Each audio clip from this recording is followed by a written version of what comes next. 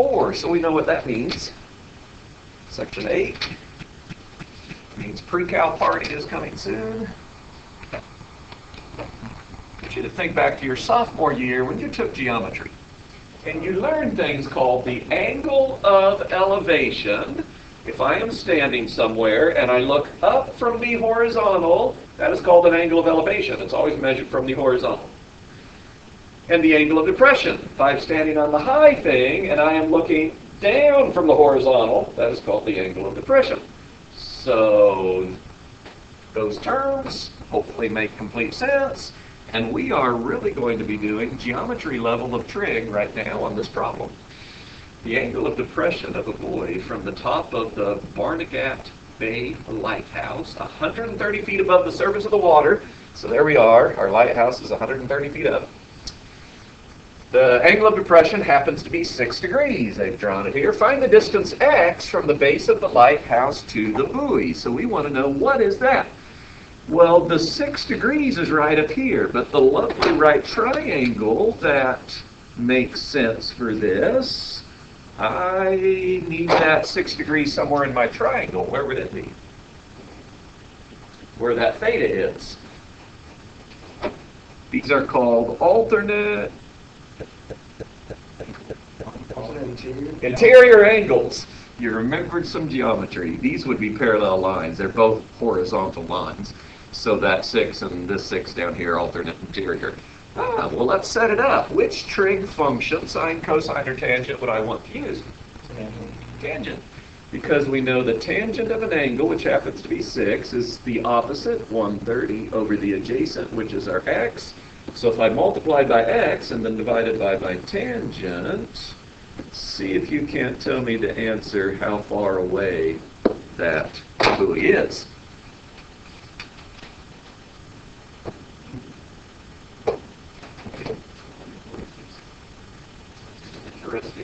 Negative 446.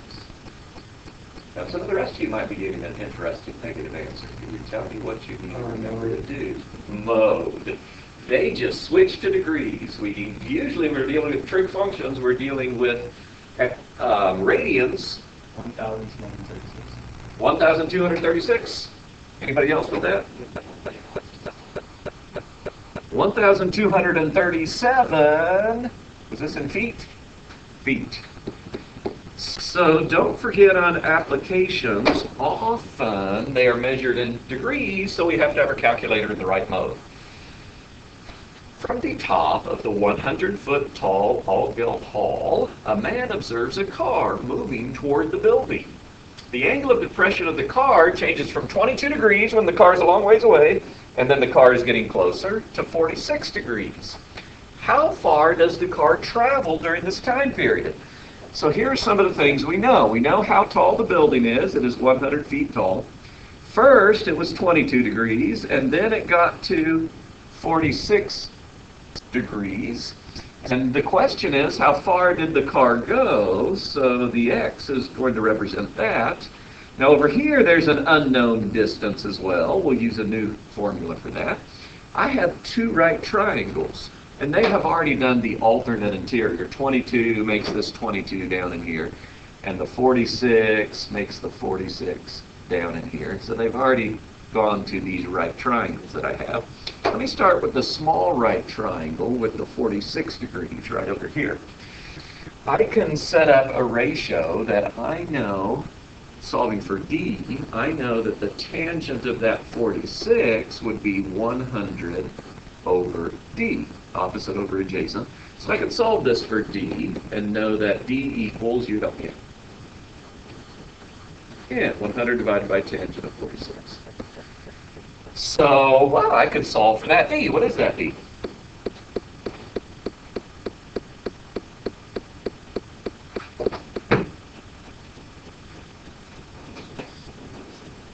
$97? Let's go to 2 decimal places on this one. 96.57 feet. So now I can use that and start working with the big right triangle that includes that 22 degree angle. And we can say, all right, the tangent of that 22 is going to equal the opposite 100 over what?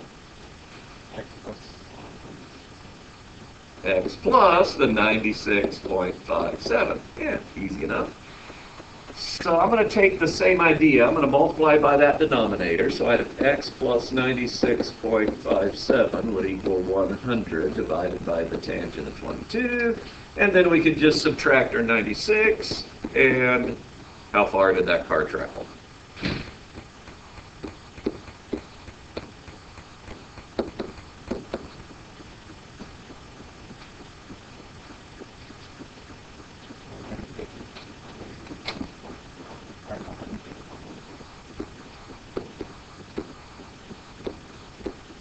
So you can see how we can draw some right triangles to help us figure out this question as well. Let's try another one that kind of looks similar to that. A large helium-filled penguin is moored, tied down. There's the penguin. At the beginning of a parade route, awaiting the start of the parade, two cables attached to the underside of the penguin make angles of 48 degrees and 40 degrees. So these on the left are the two cables that are coming down over here. There's one cable. Here's my second cable.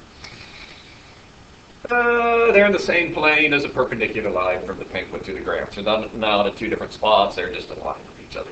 If the cables are attached to the ground 10 feet apart, how high above the ground is that penguin? In other words, the wind must be blowing like this, so it's blowing that penguin over in that direction. They want to know how high it is.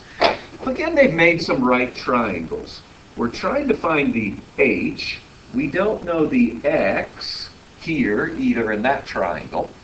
So if I just started writing out some equations, I'm going to start with that 48 one, the smaller triangle. Tangent of 48 equals what? H over x. Now, unfortunately, there are two unknowns. Can't do much with that yet. Let's try the 40. Tangent of 40 would equal what? H over 10 plus x, or x plus 10. There you go. So any suggestions? Think about your math knowledge. Any suggestions? What? Solve for a variable. Solve for a variable. I could solve them both for h. I heard somebody comment. So let's multiply x. X times the tangent of 48. And over here, h would equal parentheses x plus 10 times the tangent of 40. Well, then what I'm doing is substituting, really, setting them equal to each other. I'm substituting. I know that x times the tangent of 48 would have to equal x plus 10 times the tangent of 40. And there's only one variable now in this one I should be able to solve, so I need to distribute there. X tangent of 48 would equal x times the tangent of 40 plus 10 times the tangent of 40. What would we do now?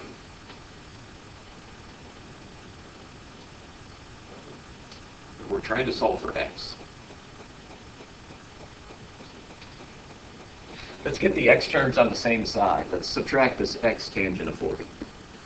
X tangent of 48 minus x tangent of 40 would equal 10 times the tangent of 40. Any suggestions on what I can do now? Trying to solve for x. Factor out the x. There's the key. Want to get the x terms together, nothing else on the one side other than the x terms, then we can factor out our x. And that allows us to solve for x by doing what now? Dividing by that big set of parentheses.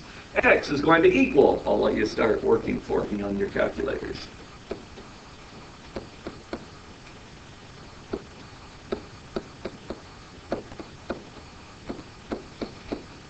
Be careful.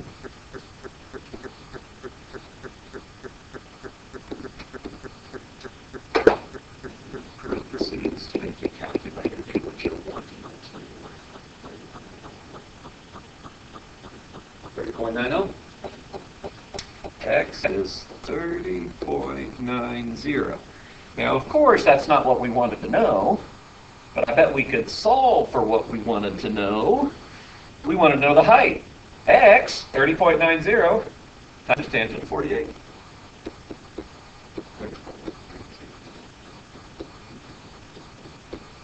How much?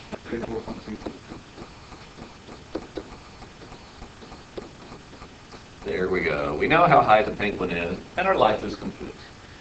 It is 34.32 feet above.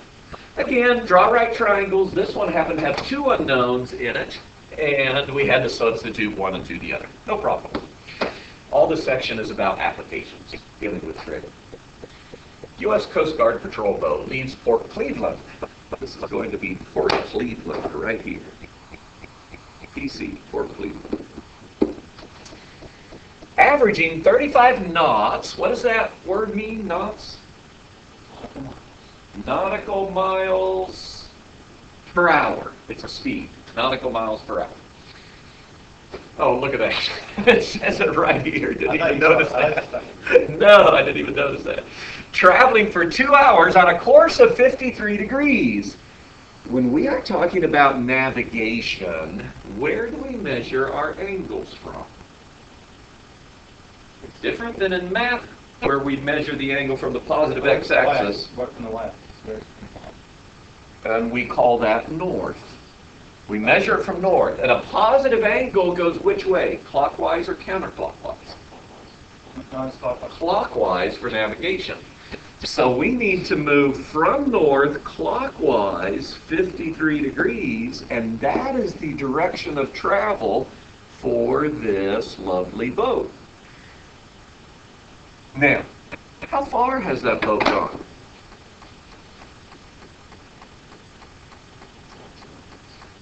That's the amount of time. What distance?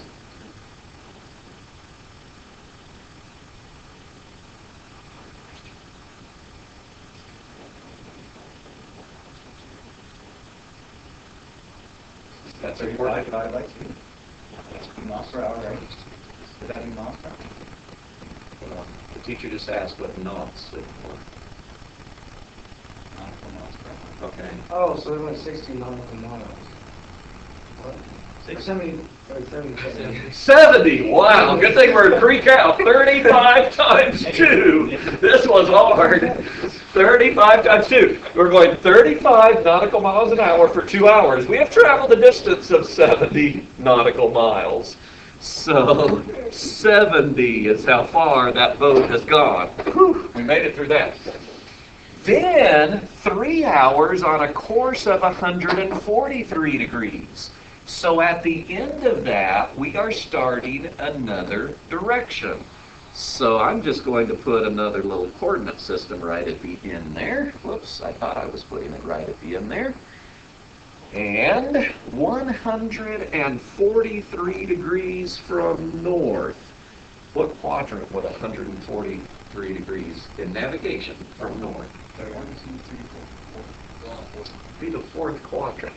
143 degrees. We've come around. There's 143 degrees. And this is the direction we are now going. How far have we gone this time? 105. Where'd you get 105 from? 35 times 3. We did it for 3 hours. Whew. Okay. That one wasn't quite as painful. 105. What is the boat's bearing and distance from Port Cleveland? So, from the original place, this almost sounds like a physics question. From the original, this was the original right there, what is the bearing and distance? The bearing is going to be that green angle, and then what distance have we got? Well, we have a triangle. Let's see if we can figure out what kind of triangle we have. We're going to keep using these alternate interior angles. If the 53 over here originally, that is an alternate interior with it. So it's also 53. Because due north and south, those are both vertical. So they're parallel to each other. So this is 53. Can you figure out for me the measure of that angle right there? 37. Where'd you get 37 from? Yeah, 180 is a straight line. Minus that 43, I have 37 left over. So I want you to tell me the measure of this total angle between these two red lines. The boat turned through what angle? 90. 90. How convenient. They made a nice right triangle up here. They made it too easy for us. So if I have a right triangle there, can you tell me the easiest way to find the distance? Pythagorean theorem. So let's figure out the distance that boat actually went. It'd be the square root of 70 squared plus 105 squared. So how many nautical miles? 126.2. Exactly 0.2? 19. 0.19? Yep. All right. Nautical miles. Well, there's the distance. They also want the bearing.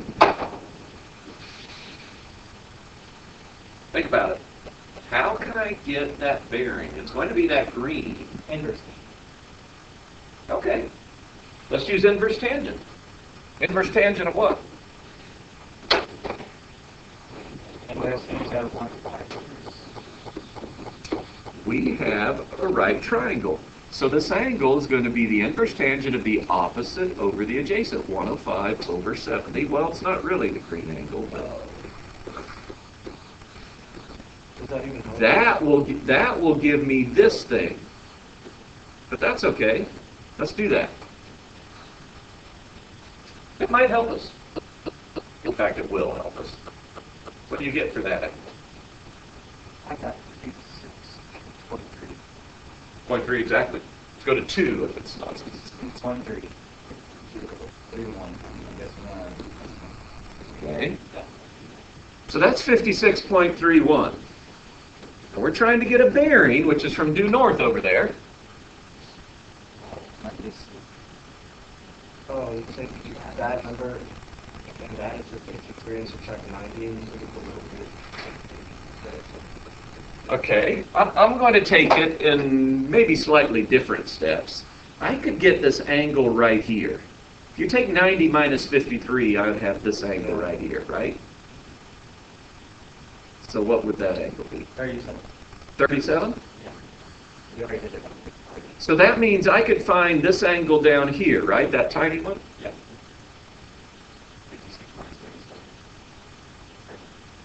Yeah. 56.31 minus 37. 19.31? Okay. So now what could I do to get my complete bearing from north?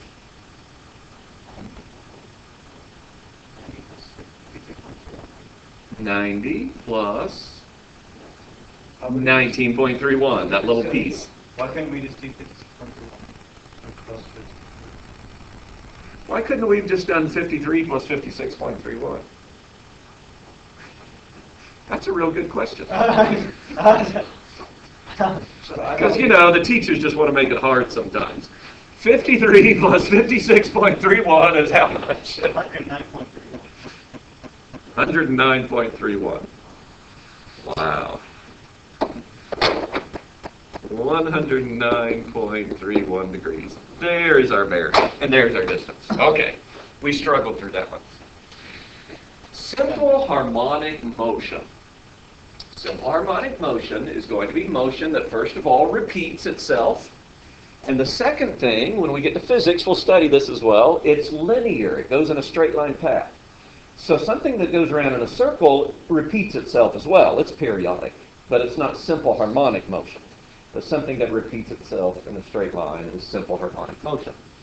A point moving on a number line, there's a straight line, is in simple harmonic motion if its directed distance d from the origin is given either by d equals a sine omega t, that w-looking thing here is omega, or d equals a cosine omega t. It could be the sine or a cosine. Where a is the amplitude, and omega, well, it's like our b value that we used earlier. It's in the same position as that b value. But omega happens to stand for its angular speed. It's called radians per second, how quickly we're turning through an angle. And the frequency of something, which when we get to physics, we'll measure it in hertz, how many cycles per second. The frequency of something is given by this equation here. It's just like that equation, or it's just, we learned earlier that the frequency and reciprocal, see if I can get it out, that the frequency and period were reciprocals of each other, And do you remember the period formula that we learned for sine and cosine? 2 pi over absolute B. So if I just turn it over, B over 2 pi, well, omega over 2 pi. That's the frequency. So these really are things that we've covered before. They're just introducing a new variable, omega. It's angular speed is what it happens to be. So here they have this piston. And this piston is connected to a camshaft that they don't show. And that camshaft turns, and so that piston then is going to be moving as that camshaft turns. It's connected to a spot that makes it go. If you think of a circle here, if I was connected to this, it would pull me one way, and then it pushes me back. You get the idea. I would go like this, in and out as that turn. So that's what makes a piston go in and out. And they are saying in the diagram that the initial position of the piston is all the way over to one side at maximum amplitude right here. And then there's a 0 position, and then it goes to minimum. So 0 is right in the middle. And its initial position is when that piston is all the way open, they are saying. So it's big space. In a mechanical linkage, like the one shown in figure 4.94, a wheel with an 8 centimeter radius turns with an angular velocity of 8 pi radians per second. Angular velocity, so that is the omega. Question number A, what is the frequency of that piston? Well, they said frequency up here was omega divided by 2 pi, just reciprocal of the period. So if we did omega divided by 2 pi, frequency equals omega divided by 2 pi, and omega is 8 pi, what do you get for the answer? 4. 4 cycles per second is what it is. 4 cycles per second, or oscillations per second. It's called hertz. We'll do a physics class with called hertz. 4 cycles a second. B. What is the distance from the starting position where t equals 0 exactly 3.45 seconds after this is starting? So we're going to have to come up with an equation that matches this scenario. So either a sine function or a cosine function. Now they're saying their initial position is at the maximum height. And then I would start moving towards 0. Cosine fits that. Times 0, cosine is at its maximum position, and then it starts moving towards 0. So let's see if we can set up the cosine one. So I know my distance is going to be a cosine omega t. I'm going to put parentheses around it because we're really taking the cosine of both of those things. Well, we just figured out, or we're told what omega was. It was 8 pi. Cosine 8 pi times t. You know, put it in parentheses, otherwise you forget that we're taking the cosine of the whole thing. What is our a value in this picture? Go below. No. They tell us all the information. It's A. No. What is it? Amplitude starts at the initial position 0. No. It's an initial position. A is the amplitude. They tell us the initial position is when time is 0. But look at that information they gave us, and can you tell me what the amplitude would be at this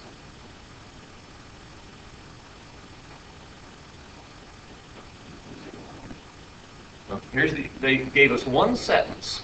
So you can read that and figure out what the amplitude would be. It's going to be 8.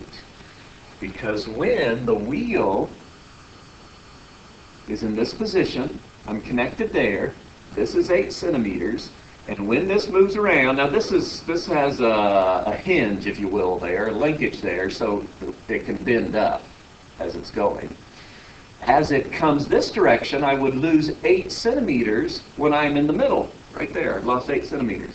And then when it comes all the way down to this position, it's another 8 centimeters the other side. So our amplitude is 8 centimeters. 8. So they want to know the distance from the starting position, time equals 0, exactly 3.45 seconds. Well, why don't you put 3.45 right over there? Tell me what you get. Now, don't forget about your mode. What mode do you need to be in? Pi radians. radians. 8 pi radians. You need to switch your calculator back. We were just in degrees. What answer do you get there?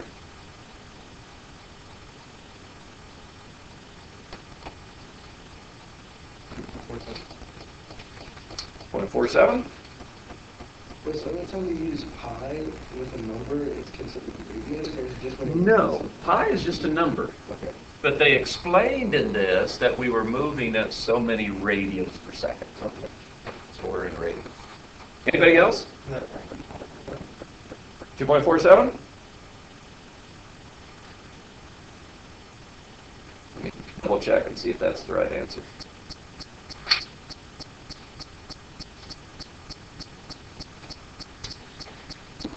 That is the distance we have traveled. But they ask us a question slightly different than the distance traveled. Or is it? What is the distance from the starting position? Okay. Sorry, this isn't the distance traveled. This is the position we are going to be at. 2.47 centimeters.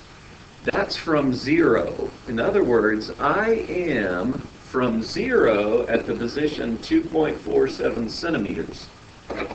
How far have we traveled? How would I get that answer? 8 minus 2.47. So this equation is going to give me the location at any point in time. So to know how far I traveled, 8 minus 2.47. What do you get? Exactly 5.53 centimeters. Last one. Let's look at another scenario, see if we can set up an equation. A mass oscillating up and down on the bottom of a spring. Okay, we've seen that in physics class. Assuming perfect elasticity and no friction or air resistance, we have those, can be modeled as harmonic motion. If the weight is displaced a maximum of 5 centimeters, so there you go, it goes down 5, it also comes up 5. Find the modeling equation if it takes 2 seconds to complete one cycle. So 2 seconds per cycle, that's called the frequency. Just a minute.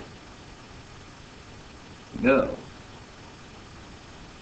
Frequency, radians per cycles per second. That's frequency. This is the period that they just gave us.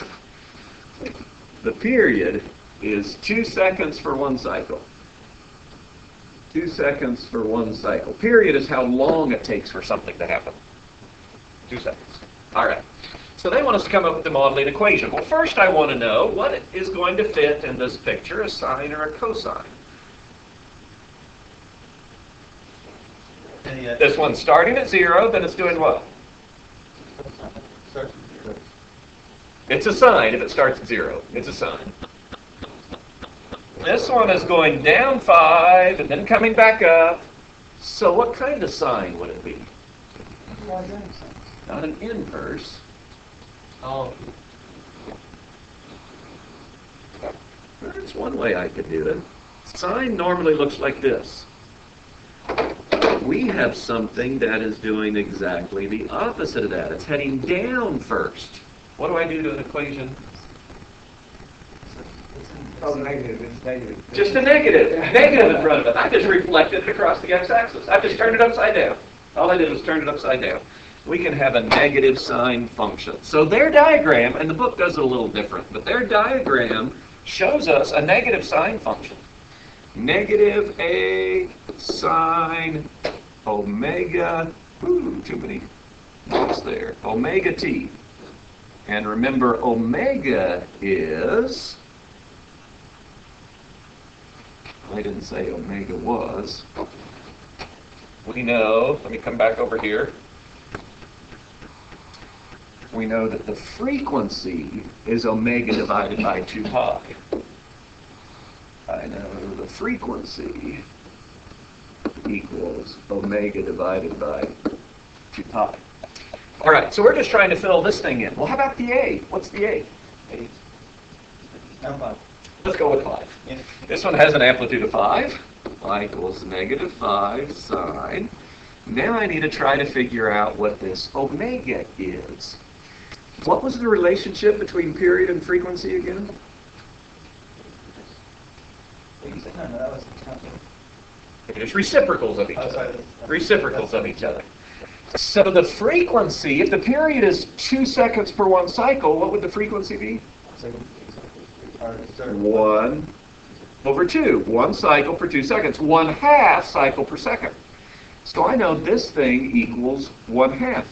Omega divided by 2 pi must equal 1/2. So I can solve for that omega. I'm going to cross multiply. 2 times omega equals 2 pi times 1, which is just 2 pi. So you can divide by 2. What is omega? Pi. There would be the equation. And they don't even ask us any interesting questions about it. But there it would be. -5 sine pi times t. And that would show how that spring is oscillating up and down. There are the problems. I'm going to enter this cool formula that we just had so we can watch it go.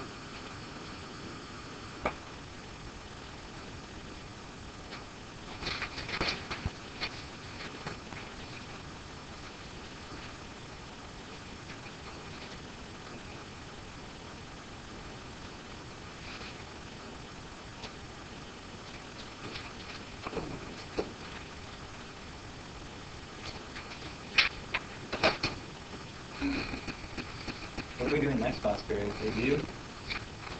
Next class period is review. There goes that spring going up and down, up and down, up and down. Does that mean the next class period we have a test after that? That means the period after that we have a test. Correct.